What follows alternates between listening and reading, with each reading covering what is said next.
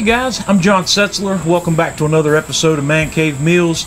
Today we're going to fire up the Kamado Joe and we're going to cook some Dino Bones beef ribs that I picked up from Porter Road here recently. So let's get started.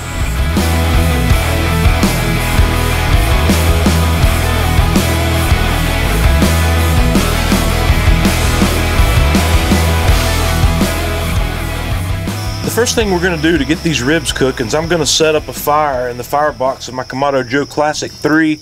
I'm going to use the SLoROLLER today, but if you don't have the SLoROLLER, just use a heat deflector in the low position.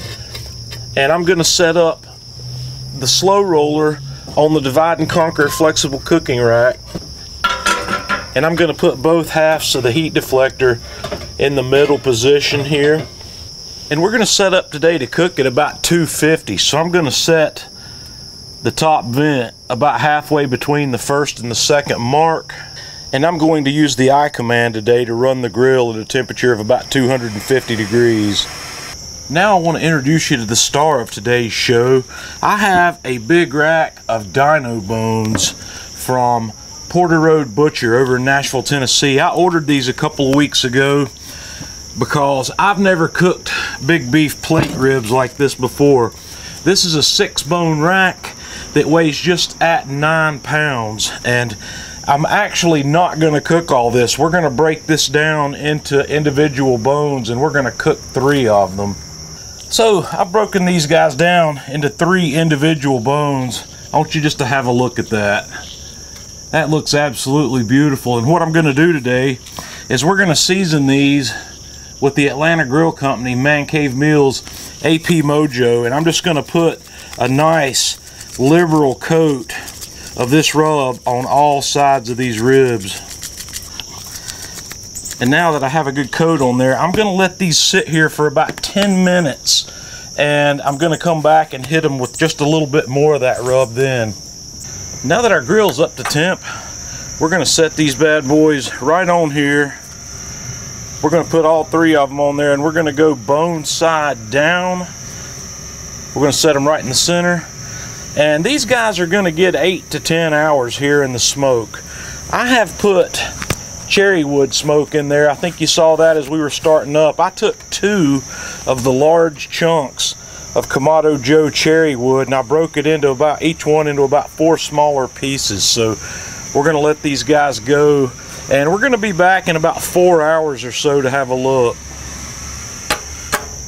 Okay guys, I know I said we were going to come back at about the 4-hour mark and have a look at these, but right now we are at the 2.5-hour mark, and I'm experiencing an anomaly here with these ribs. I believe these guys are just about ready. They are probing very tender, and this is just going to be one of those experiences where we cook fast. I believe these would normally take about 8 hours, and today they're going to finish. This particular rack of ribs is going to finish up well early of that. I'm going to give these 10 or 15 more minutes, and then we're going to come back and have a look. Okay guys, I've taken this off, and I'm going to cut one of these right off the bone here so we can have a closer look at the inside of this meat. I want you to take a look.